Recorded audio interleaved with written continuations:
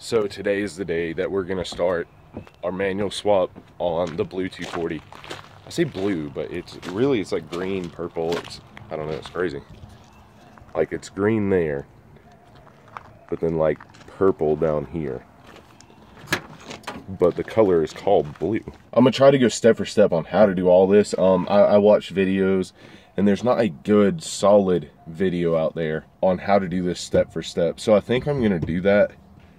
I know there's wiring and there's stuff you got to do other than just putting a manual in here. There's wiring and stuff that goes with it, and I think that's where most people get scared, is with wiring. So we're just I'm gonna go grab the parts that I have to order some stuff, so the video is going to be shot over a couple of days as usual. This will be an in-depth video, so if that's what you're about to do to your car and you want to watch and see how everything is done, stick around, because the whole video is going to be in-depth. It may be a part video, like first part, second part, third part, but either way, the details will be there on the whole swap. So all right, so we got the car in the canopy, which is what I would say is part one, is to just get the car somewhere where it can be for about a week, just in case you got to order parts. I'll just put a quick list up right now of the parts that you'll need.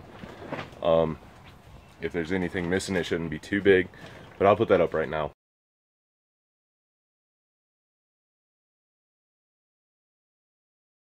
Alright, so I got the tranny over here. I've got, you know, the clutch pedal and stuff. The first part, in my opinion, to this whole deal will probably be getting the clutch pedal in.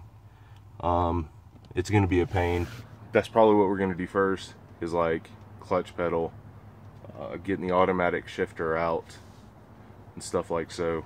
So without further ado, I'm gonna get under here, take a look, get ready, and then tell you guys how to do it. So first parts first, I went ahead and removed the battery and the steering wheel for more room, which takes a safety torque. It looks like a 50, so that's that. I went ahead and removed this ECU from this area where the clutch is gonna be, the clutch pedal. That's for, you know, it just makes it a lot easier to work on stuff like that. It was 2 10s. You know, you just take this off, the kick panel off, and then you can get access to this, which gives you really good access to where the clutch holes are gonna be, because it sits right here in front of it. I'm gonna go ahead and open that up and see exactly what kind of drilling it looks like we're gonna be doing. So it looks like it's gonna be fairly easy. You know, it's pretty self-explanatory on where everything's supposed to go. We'll go out here, take a look at the clutch pedal. I'll find a drill bit that matches those, and then I'll get like maybe a hole saw or something to go through the middle. Maybe a Veer bit'll work, but it'll come out right there.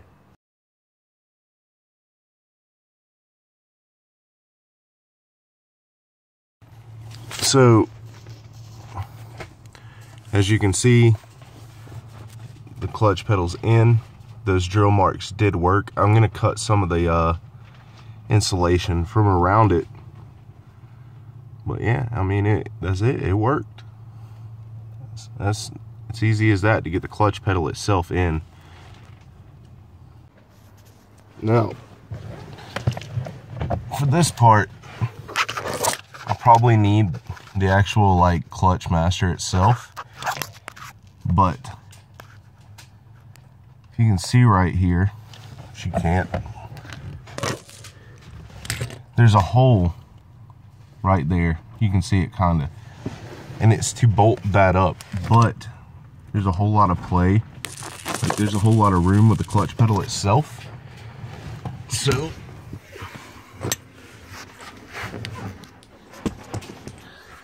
before I decide if that's where I need to bolt this up at, I'm gonna go get the actual like clutch itself, the clutch master, and then we'll go from there on exactly where to bolt this stuff up at.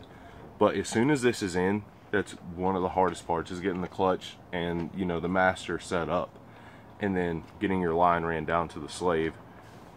To me, that was my biggest worry. The rest of it is pretty easy. But I'm gonna go to AutoZone, order one of them. Hopefully it'll be here today, maybe not, but for y'all it'll be like 10 seconds.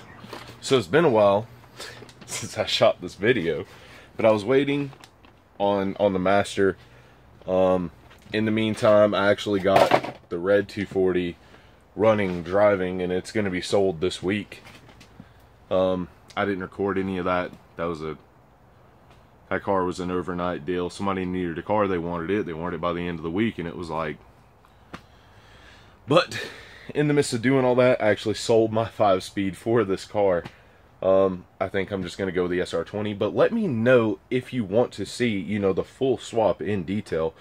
It is a lot, but I can continue doing it with, you know, the SR20. I can continue the videos, but I think we left off here.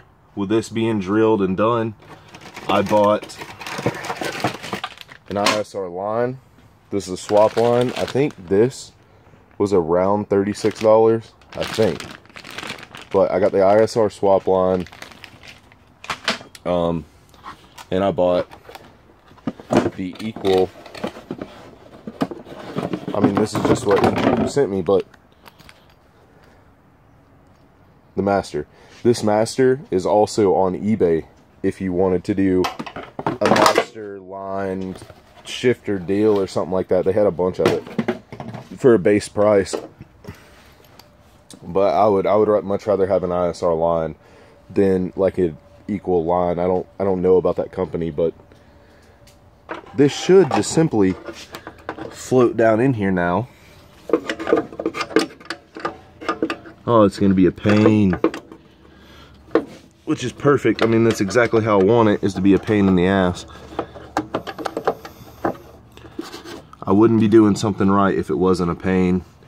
But that's just gonna sit in there now. I'm gonna try to see if I can get it fully out, but I'll kind of show you why I was waiting on that.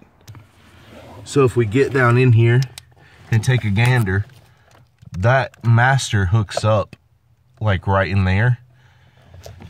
So that's why I was waiting on that, was to get, you know, the Master in and hooked up to this before I bolt them all down. But that's pretty much it for the clutch pedal. Trying to see where you even bolted at, but I'll fidget with it for a second and then come back to this and hopefully show you where I bolted it if I can get the camera there. I'm really crammed in here, but you should be able to see right there on the side, that top bolt hole. That is where you're gonna bolt it up. You can see the Master line coming in, but that's where it's all gonna bolt up. You'll also put, you know, that bolt in, which I would suggest doing first, but I'm, you know, 6'1" and over 200 pounds, so I'm like crammed in here. But that's how you'll do that, and that should be it for the inside of the car from what I believe so far. And then of course you'll put this ECU back in. Not sure what that controls, but you'll put that back in. For my returning subscribers, we got good news and bad news and good news and hella news. The good news is the gold car got shipped off this morning to get the frame straightened out. So that car in the LS build should be happening very soon. The second thing is the red car unfortunately didn't become a part of the channel. I hate that, but it's one of those things where it really wasn't worthy of the channel. It just got slung together, and I mean, it's cool. I actually had it running for like 30-45 seconds, but I think the gas is way too dead in the car to keep it going, so I have to like run it off starter fluid right now. This car's SR20 is going to start getting built within the month. That's pretty much it for getting the clutch pedal and the Master in.